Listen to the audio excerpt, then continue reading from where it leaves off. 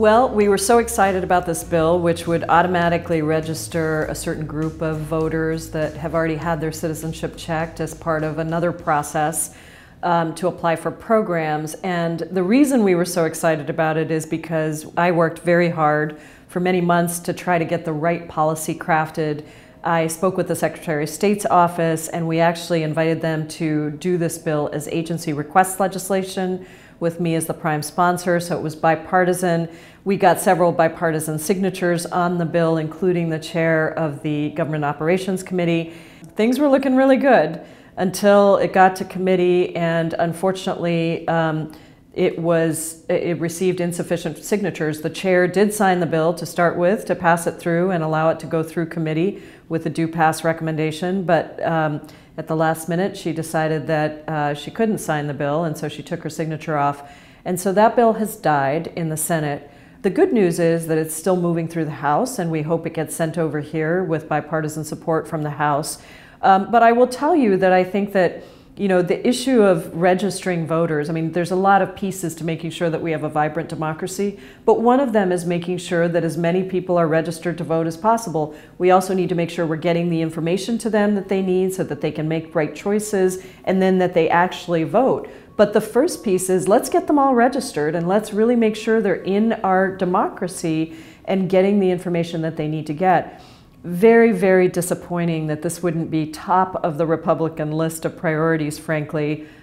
We do have the Republican Secretary of State on board. Former Secretary Ralph Monroe also testified at the panel. It was the epitome of what a bipartisan bill and a bipartisan panel looks like. So it's particularly disappointing to see that it hasn't moved on.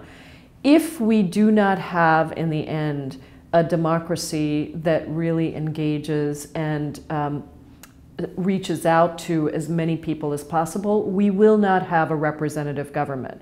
And when you don't have a representative government, what happens is people start to lose faith that government represents them, because it isn't representing them. And part of that is that people aren't voting. So these things are all very tied together. And there becomes a cynicism about government that I think is hugely problematic for democratic values and for a true functioning democracy.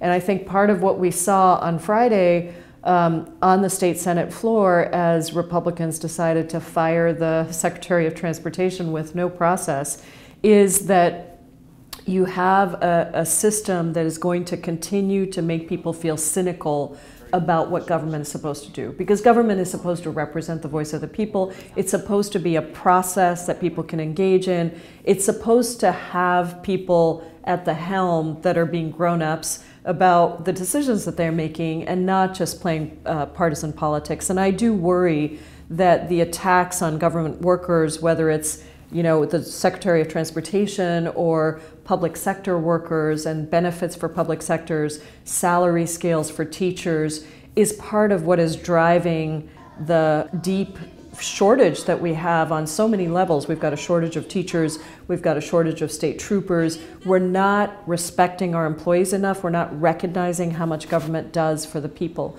So my automatic voter registration bill is one piece of it. I think the other piece of it is, how do we really build government so that it responds to people, and people stop seeing it as just a political, partisan, cynical venue for people to advance their own interests, and start to recognize that government has this deep and fundamental role in providing for the common good. That has always been the most beautiful thing about democracy, and I think it's what former Republican and Democratic presidents have spoken about. It's what the Founding Fathers spoke about. But now we have to make sure that we're holding to that reality.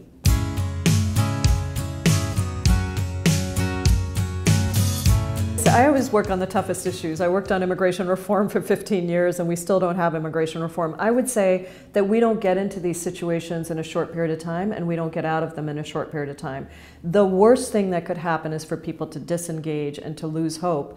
The best thing that can happen is to see these opportunities, even the bad ones, as organizing opportunities. I'm an organizer, I come from the community, and I believe that the way that you change politics is you create space for politics to change. And so that is what I would say to people. Don't give up. Just because we don't get something passed, we need fighters in here and outside. I'm going to fight for people's voices here in the Senate. I need people to continue to fight for people's voices out in the public and to make sure that we recognize that if these things were easy, they would be done. They're not easy and they're going to take time, but I absolutely believe that we can make a difference, or I wouldn't be here, and I don't think people out there would elect me to be here if they didn't think they could make a difference. So it really is a partnership. Let's keep going with the partnership. Let's keep fighting for the things we believe in. Let's keep making sure that government represents the people.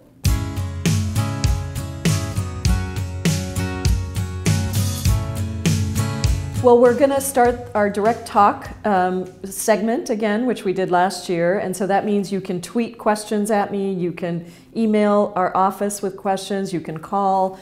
If you have a question, ask it, and I will pick a couple of questions to answer in video updates. And I'd love to answer yours. So please be in touch with me, and please make sure that you are sending the things that you are most concerned about, because we want to respond.